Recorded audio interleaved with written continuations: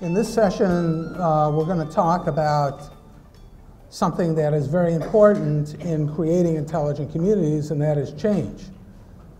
Intelligent communities usually means change because you have to do things in a new way. And although we have emphasized technology in the past as being very, very important, and it is, in the end it comes down to having organizations, people, societies, culture change. And so we really want to explore that a little bit in order to understand how you can really create an intelligent community, which goes, as I said, beyond the technology. And we have 4 distinguished panelists, of which 3 are here. It turns out that everybody on this stage has come from at least as far away as Virginia and overseas, being it the Netherlands or Austria or Hungary. But I guess New York City and Manhattan is even further somehow than those locations. So why don't we get started? Also, it'll be interesting to get the view of the remaining panelists, because we neither of us is a elected official, although we deal with elected officials all the time.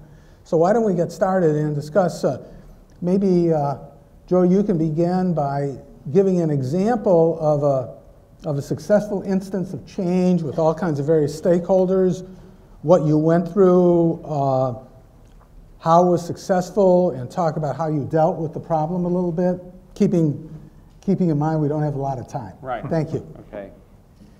Danville, Virginia, just to put it in context, is a city of 43,000 in the middle of the state of Virginia, right on the border with North Carolina.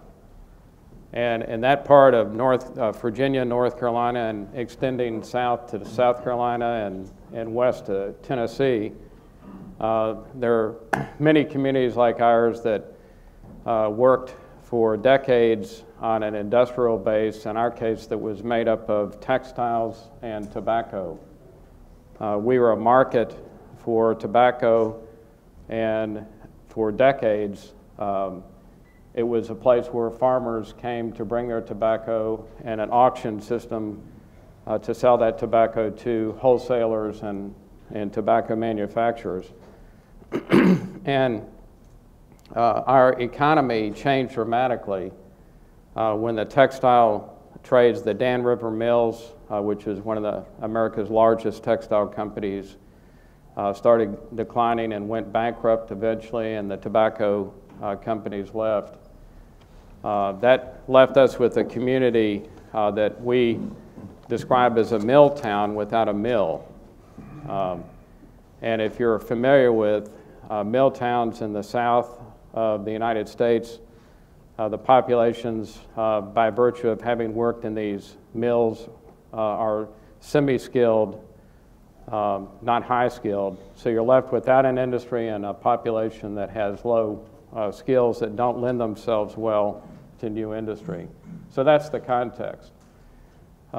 When these major employers went under, the community pulled together with the help of a foundation, studied the strengths and weaknesses, much like you've heard the experience in other communities, and rallied stakeholders in the community to address what we should do going forward. And I'd have to acknowledge, unlike many of the other communities we've heard from, we're just at the beginning of that journey. We're a decade after these mills started closing, but we are recruiting new industry and developing new opportunities. So I think 2 things I'd take away, just lessons learned, is all the strategies you undertake need to fit your community, and that depends on the demographics of your community, the nature of the workforce, the opportunities there. You can't take a cookie-cutter approach. But regardless of the particulars, you've got to engage stakeholders. In our case, a challenge is that being a mill town, we're not an assertive community with a tradition of the population coming together, and so there's that to overcome. But I think our success to get us to this point was recognizing that we needed to transition to a forward-looking economy and pulling the major stakeholders, of which the local government is just one. Yeah, very interesting, and it's something we've seen today in the program is that often a kind of failure leads to success, if you will. You got to go down and then you can come up again, and it takes a kind of a crisis, almost a recognition of the problem by the community before you can start to overcome it. Ingrid, what about go across the pond and go to Austria, and sort of change, I guess, is very important as it is here. Can you give us an example of change or some of your experiences and how you tried to work with different stakeholders and implementing moves toward what we might call an intelligent community? Well, I'd like to give one sentence before to the city of Vienna. We have 1.7 million inhabitants and administration staff of 65,000, which may seem enormous, but we offer services to our citizens from before they were born until after the end of their life. It's medical care, it's housing, it's schooling, so whatever you name it, we've got it. So this accounts for this rather large number of staff and for a rather extensive administration. About 10 years ago, we thought about what about teleworking, introducing into the administration of the city of Vienna. And at first, we just thought, well, it's a nice way to use ICT, information and communication technology, for the benefit of the employees. And nobody thought really about whether there would be a change or not. It was just, they just thought it was another way of working. But we finally found out after the first stage that it was a very substantial change of management culture. It changed from, or it had to change in order to be effective, to change from a management by head count, are you all there? Yes, fine, to a management by trust, meaning whether this person works in the office or whether he or she works at home or at any other place. You had to trust him or her that the quality of work was done, that the amount of work was like it was agreed on, and for that you had to change also not only your management style, but also your organizational style. You had to have clear-cut work packages, or at least clearly defined borders where one work package fit into the other. And so after a time, we had a lot of stakeholders, as you can imagine. It was not only the chief executive's office, it was the CIO office, where I was from.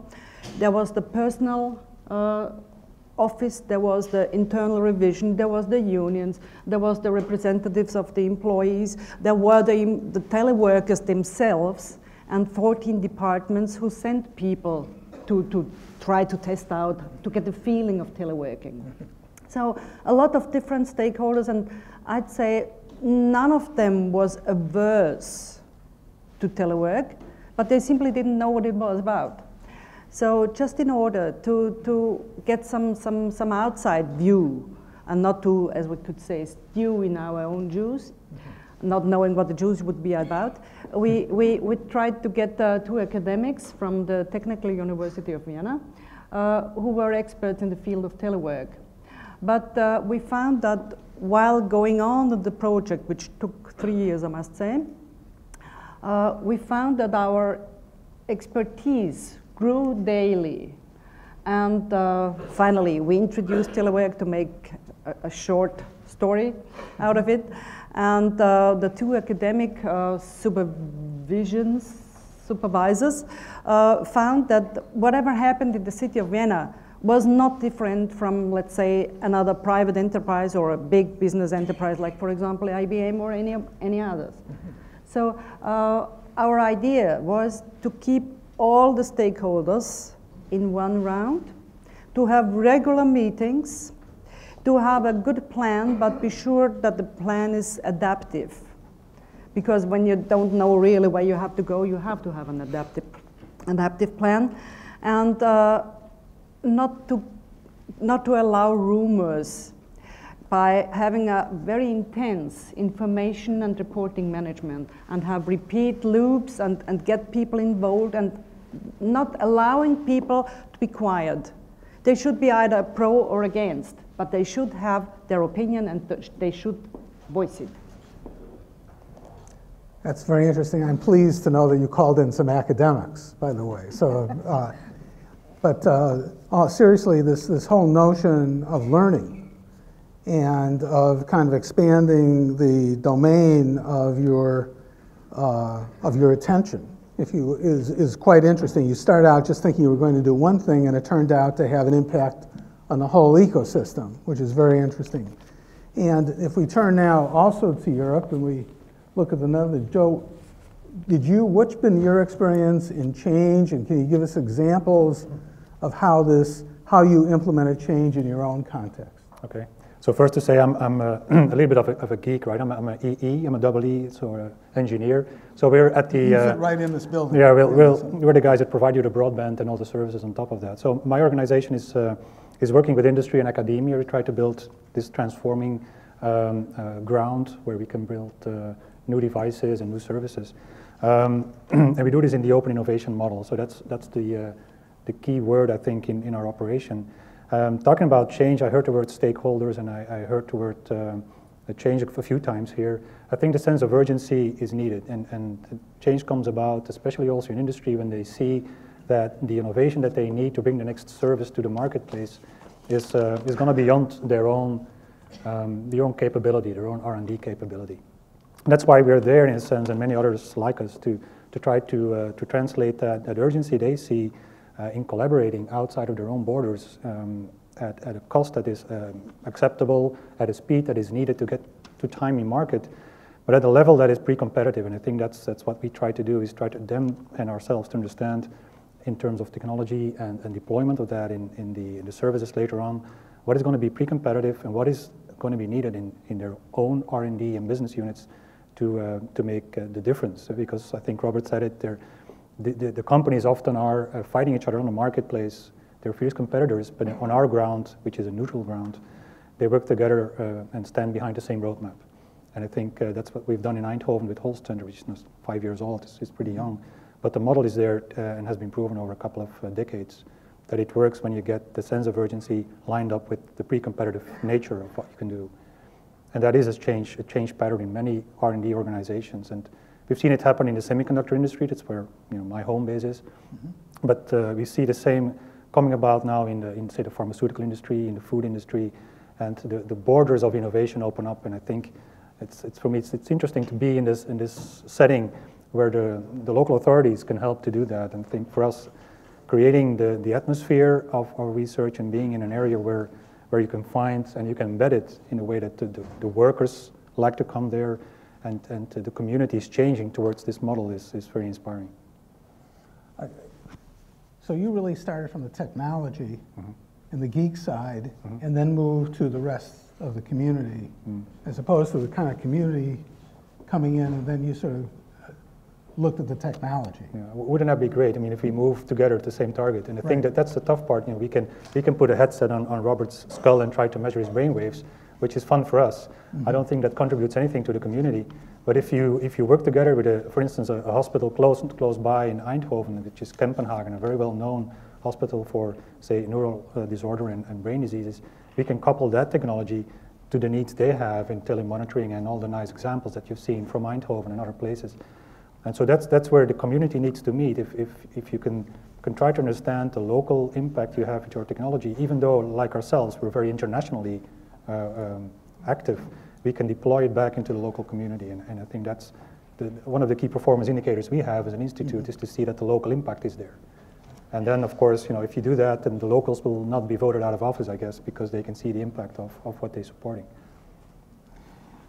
Joe, if I turn to you, it seemed to me the pattern was a little different in your context. You recognized there was a crisis, and it came from the community, not from the technology side initially. I mean, in the field of change, people look at the sources of change, the sources of innovation. And on the one hand, it often in technology comes from the technology providers.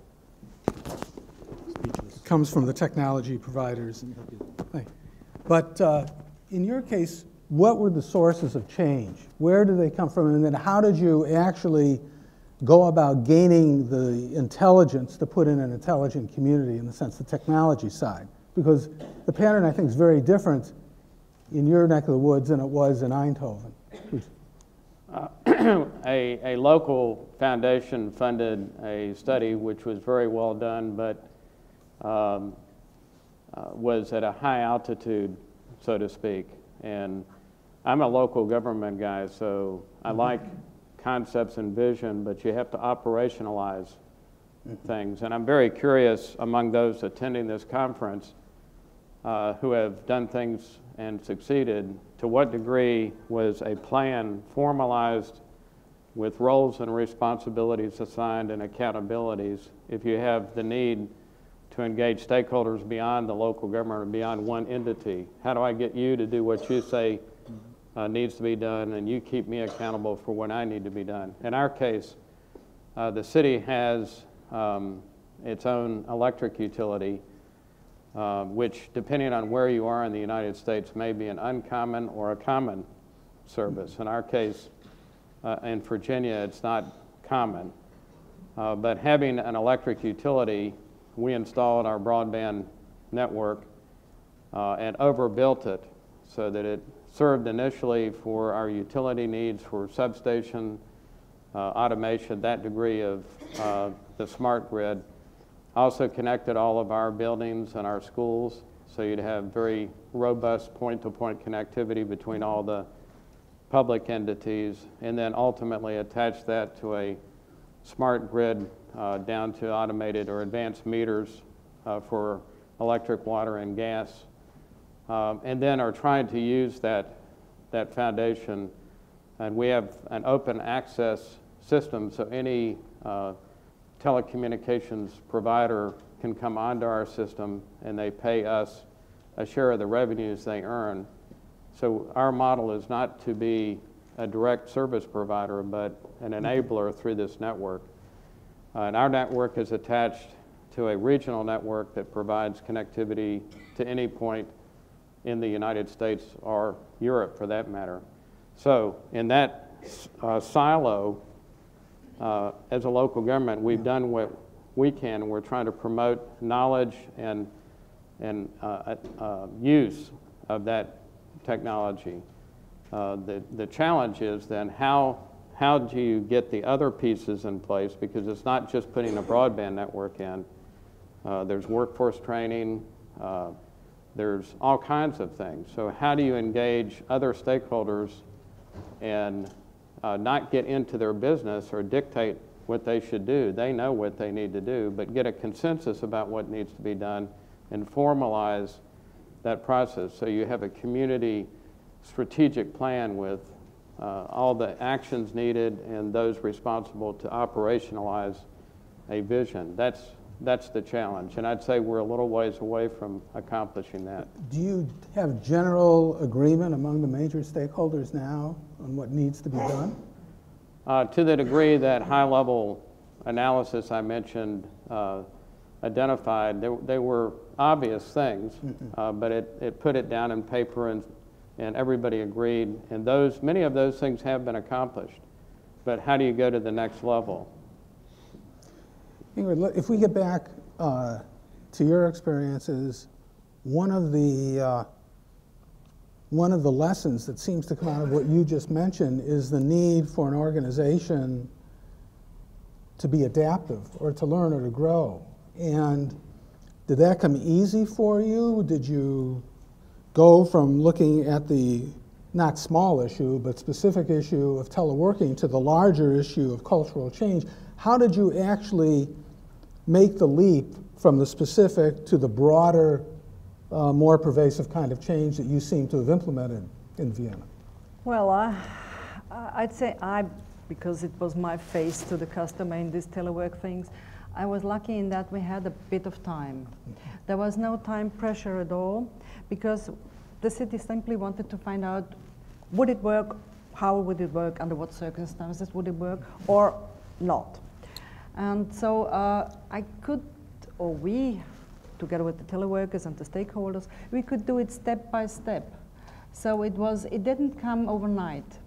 It was a process that was developed by the stakeholders themselves. And they had the time to realize, well, there should be another step, and shouldn't we think about that as well? And if we do that, there follows conclusively another step. So it was a lucky project in that, because we did not have a time pressure. But I've seen other projects where there should have been even more time pressure than we had, because it was by the finances or whatever it was, or by political decision and so on.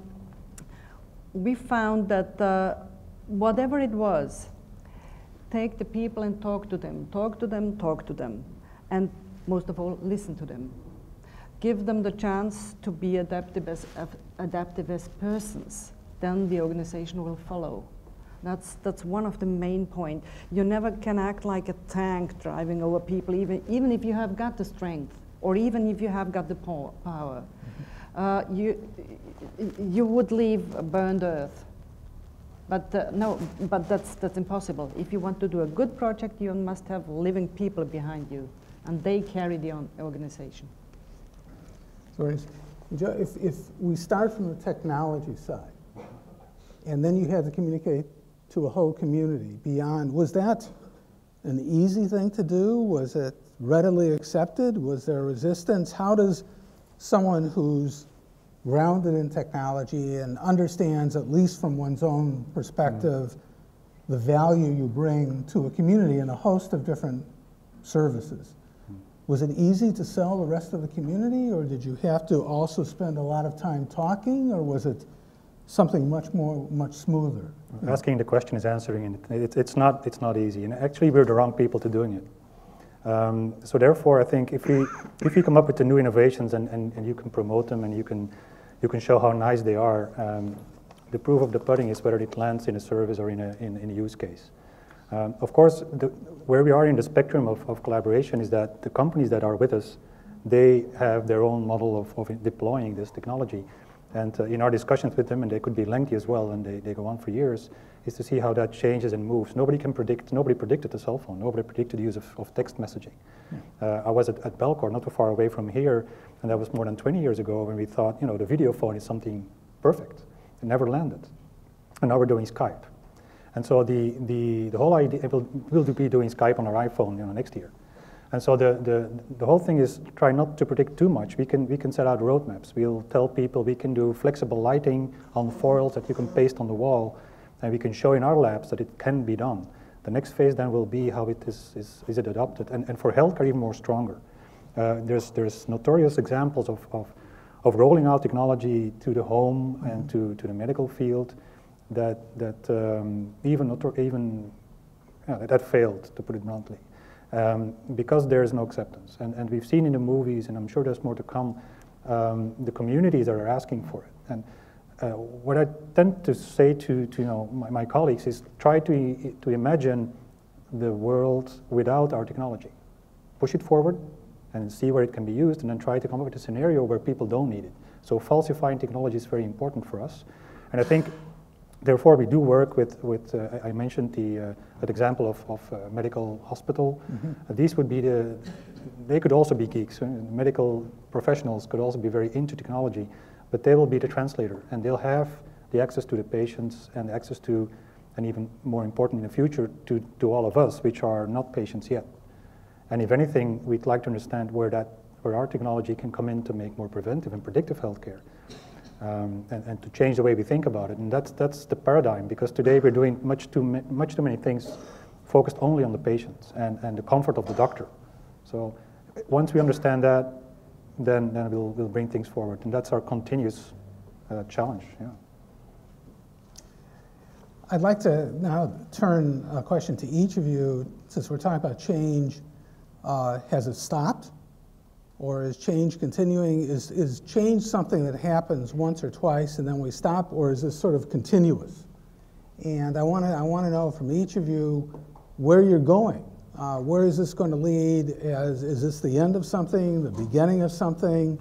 Are you just, is this something that's going to go on forever? And Joe, I know that you keep on saying you're just starting out, but where are you in the process? Where do you expect to be? When you're starting out, where's your end point? How long will it take to get there? And what do you think you need to do, given everything you know, what you've heard here?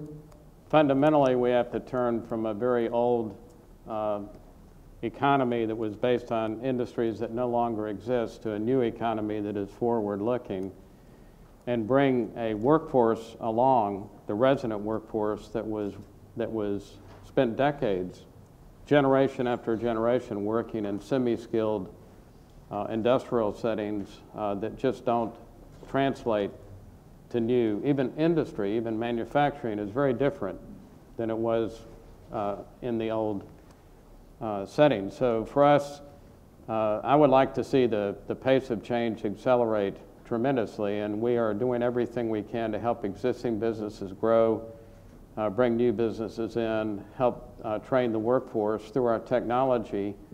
We're trying to stimulate use of that technology to, again, attract new businesses, help existing businesses grow. And I think the challenge for us is because time is short and the urgency is there, to be as focused as possible and, again, incorporate in a very formal way all the necessary stakeholders to get everybody headed the same direction and understanding what their roles and responsibilities are, and to feel accountable to the community, not just to do the things you think ought to be done, but to the rest of the community. But in a nutshell, we've got to we have a very high unemployment rate, we have a low educational rate, we have high poverty, we're a challenged community, and that's very characteristic of this part of the United States with these industries that have lost. But within easy drive, you can find communities that have gone through significant transformations and have turned around. And each community has to look at their own assets, their own possibilities, and not try to just duplicate what someone else does, but find what would work in your own community. And so change has to continue, and it has to actually accelerate.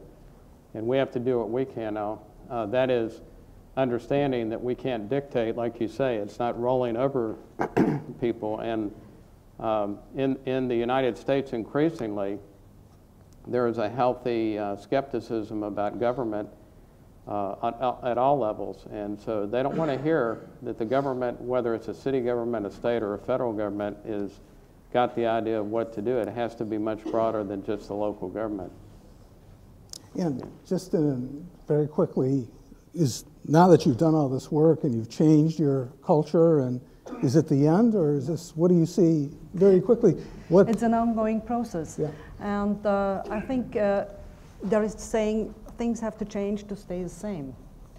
The same quality that we pride ourselves in Vienna, for example. So we know we have to change. And we try to do it according to 5 principles. Let me just say them very shortly in order to make you remind them better.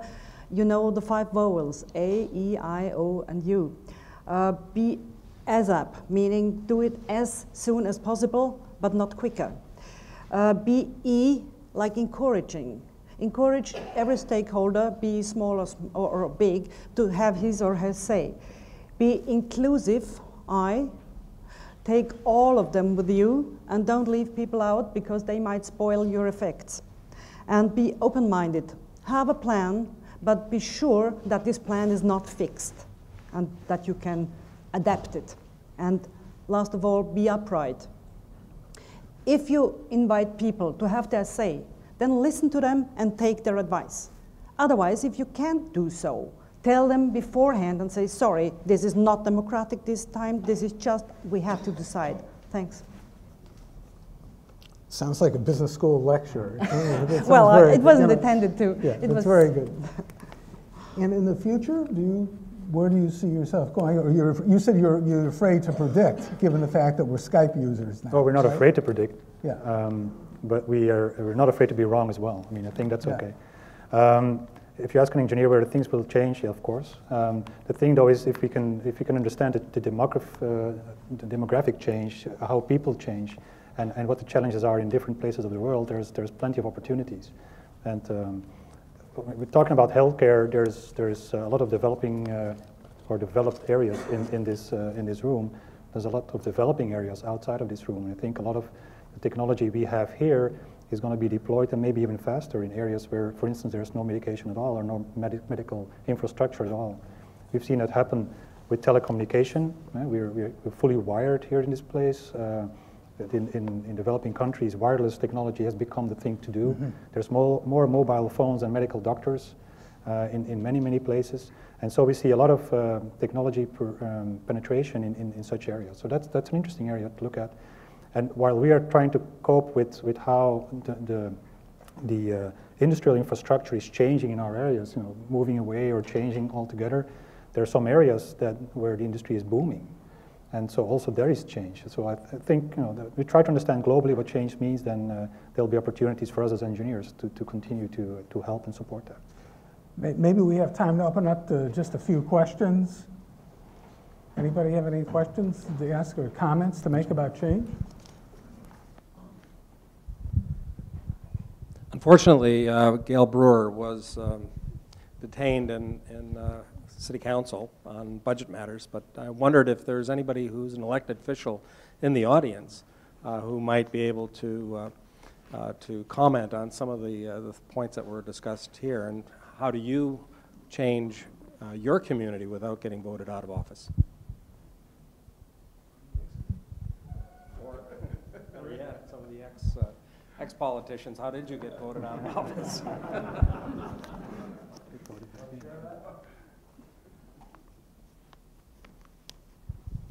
Yeah, Rod McDonald, Geelong.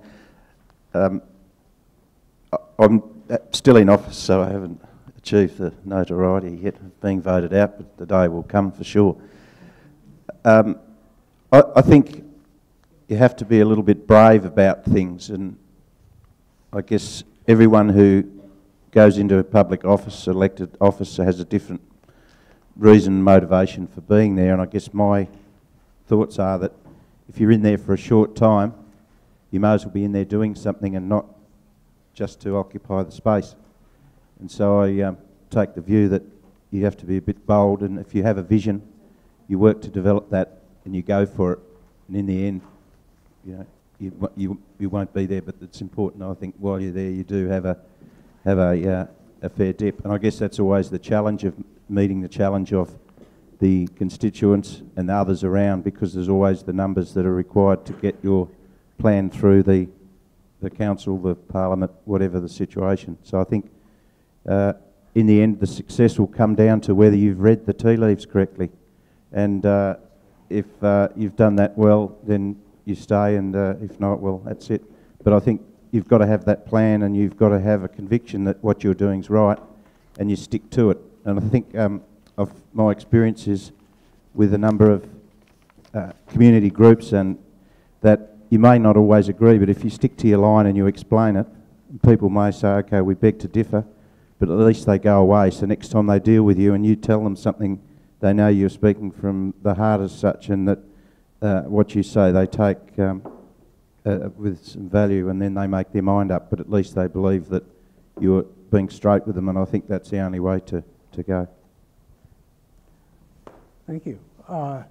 Well, we're very happy to have Gale Brewer here. Welcome. And just to bring you up to date, we're talking about change and the kind of change that's necessary in order to bring some of the smart, intelligent technology and capabilities to a city, and the difficulty of implementing change, what needs to be done in order to do that. And since you're a leader, really, in New York City in trying to bring this technology and this capability to a huge metropolis, maybe you could tell us a little bit how you've gone about change and any examples of success and what you've learned. Well, thank you. I'm sorry I'm late. We are in the middle of our budget hearings, and our budget is $65 billion, just so you know. The only larger budgets in the United States state of California, state of New York, and then New York City. So we're bigger than Florida and Texas, and actually half the countries in the world. So I'm sorry to be late, but we're doing taxis, and now we're up to the housing authority. So I would state that in the technology world, there's two kinds. I think the mayor, of course, comes from a company that sold a product that was technologically relevant and made a lot of money. And he has, through 311 or other systems, 311 perhaps be a change agent in New York in the sense that it gives people opportunity to get access to city government. And there's a new digital officer whom named Rachel Stern, who is trying to do it from the social media perspective. Mine is slightly different, and with Lewis's help and your help over the last years, we've been trying to figure out how does the public get involved, because that's what's of concern to me.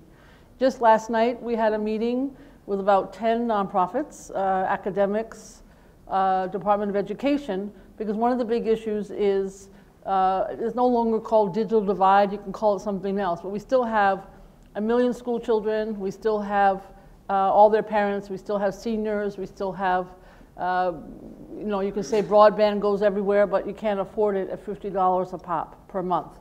So how do you address all that? And what we did after hearings and hearings and hearings, we did get $40 million of the broadband money from Washington, and we now have schools that actually have a computer that is gone home, and there's tons and tons and tons of software and connectivity and lots and lots of creative curriculum to go with it. So that was a change. In other words, we had none of that before.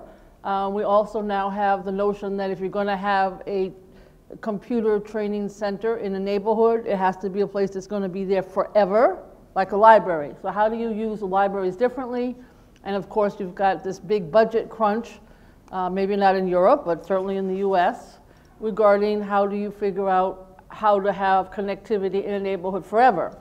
Just today, the New York Times, there's a story about a developer in Brooklyn who right nearby here is connecting through NYC Wireless, which is our absolutely premier nonprofit that works to connect in parks and open spaces. And the developer and NYC Wireless, again, are doing a wireless free opportunity in one of the parks. Sounds like you're probably doing it in your countries everywhere, but it's not common here, unfortunately. And so I think that's what I'm trying to say. In our neck of the woods, in terms of the city council, we're trying to figure out how we can get more opportunities for people who don't have it. It could be small business, it could be the freedom and free in the parks, or it could be schools, or it could be seniors.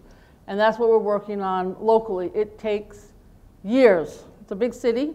It's almost like a country, and so anything is slow. But I think the notion is that now this group of nonprofits like NYC Wireless, like the groups working with the students and the seniors and so on, are now come together on a regular basis. And they're realizing that they have a lot to contribute to the discussion. So that's what I would say is something new. I can't tell you it happens quickly, but I can say with the federal money, it has really brought people together. And now they're thinking when the federal money ends in 2 or 3 years, what's going to be the sustainable model? And that's what we're looking at now. Just to follow up on that just a minute, is New York an intelligent community now? Is it a smart city? Is it? Depends who you ask.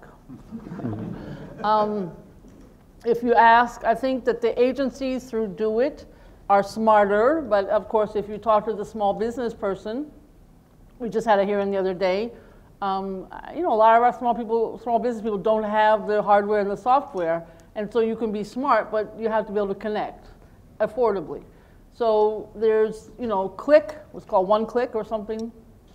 It sounds great, but if you could have listened to the complaints from the people trying to use it, then you realize there's still a long way to go.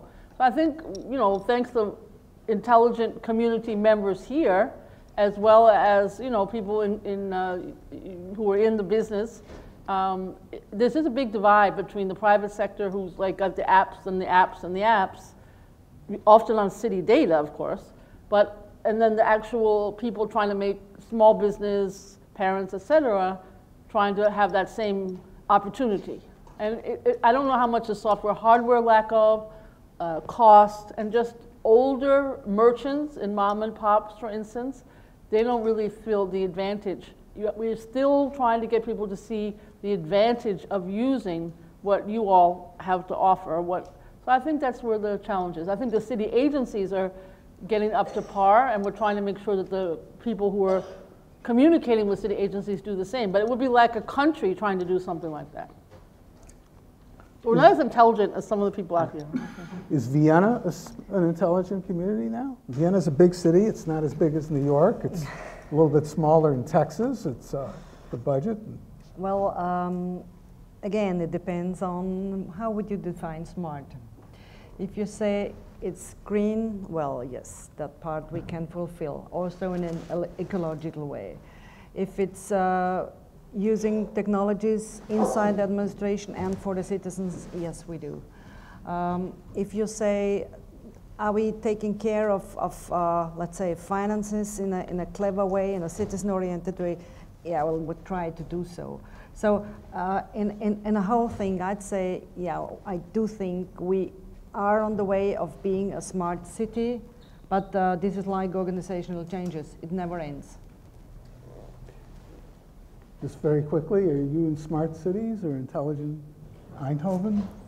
Top 7 3 years in a row already. There you go. Can I say? Wait until tomorrow. Right. Okay. We're a lot smarter than we used to be. Very good. Well, we could discuss this for a long time. We see how important and difficult change is. It does seem to me that context makes a big difference. If you're starting from a position where you have a long way to go, it still takes a long time, even with the help of a utility in place. And you're getting there in a place as complex as New York City, which I've lived in New York for a long time. I know it's very, very difficult, but Vienna, you seem to have done it pretty much. Eindhoven, you're very far along the way, and so context makes a difference. I think what we've seen in this short time is that you have technology, but then you need change, and change demands a lot more than just technology. It demands getting really the support of stakeholders from across all of society, and that takes a lot more time than just implementing technology. You need organizations that can learn, and we've seen that that's very important. People have used the term open innovation, open access to technology, and I think that's another thing that we've seen is very, very important, and we have to learn from all the sources of change and innovation that are around us, and all these communities have shown us that this pathway is complex, but indeed change is possible. I want to thank everyone very much, the whole panel. Thank you. Thank you.